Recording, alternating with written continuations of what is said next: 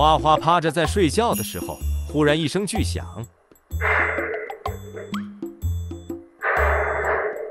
这几下把她吓得睡不着了，伸着脖子想搞清楚是什么动静。叶子也被惊醒了，跑到门口来看情况。花花甚至站起来趴着墙，看来这几下把她吓得不轻。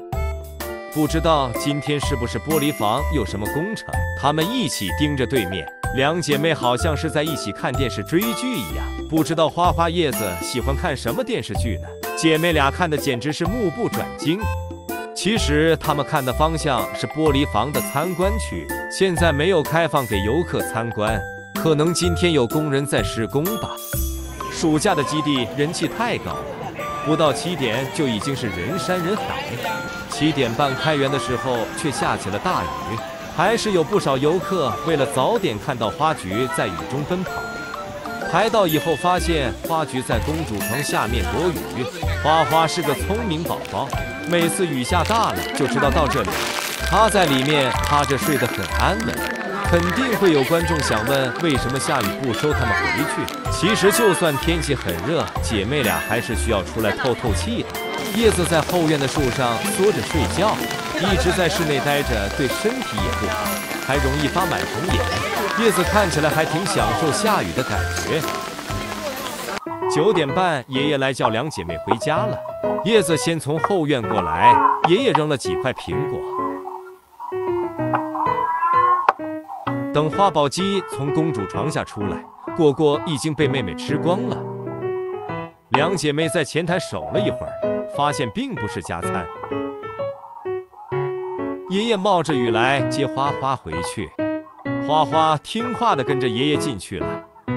但是回到内室的花花一改在外面的文静，在秋千上扭来扭去，完全停不下来。她在上面孤勇了差不多半个小时。可以说，她在外面就是稳重的花菊，一回到里面就变成了放飞自我的花花小熊友，和一旁睡得一动不动的叶子形成了鲜明的对比。秋千上的热身完毕，花花来找妹妹贴贴，有永动机姐姐在，叶子的觉是睡不成了，只好被动地加入了战斗。这样一来，又会把姐姐抓得嘤嘤叫。叶子表示，想要当一个安静的美熊，怎么那么难？不过两姐妹能互相陪伴还是很重要的。下午，花花被吓到以后，紧张了好一阵，她一直扒着墙，感觉很想躲的样子。很少见到花花被吓到这样，平时都说她神经大条，今天不免有一点为她担心。很快，叶子过来找姐姐玩了，她还倒下来把脑袋对着花花，让姐姐随便耍。一下子，花花紧张的情绪就被抚平了。两姐妹在一起打打闹闹，花花也不像刚才那样不安了。所以说，两姐妹的互相陪伴太重要了，希望她们能一直在一起快乐长大。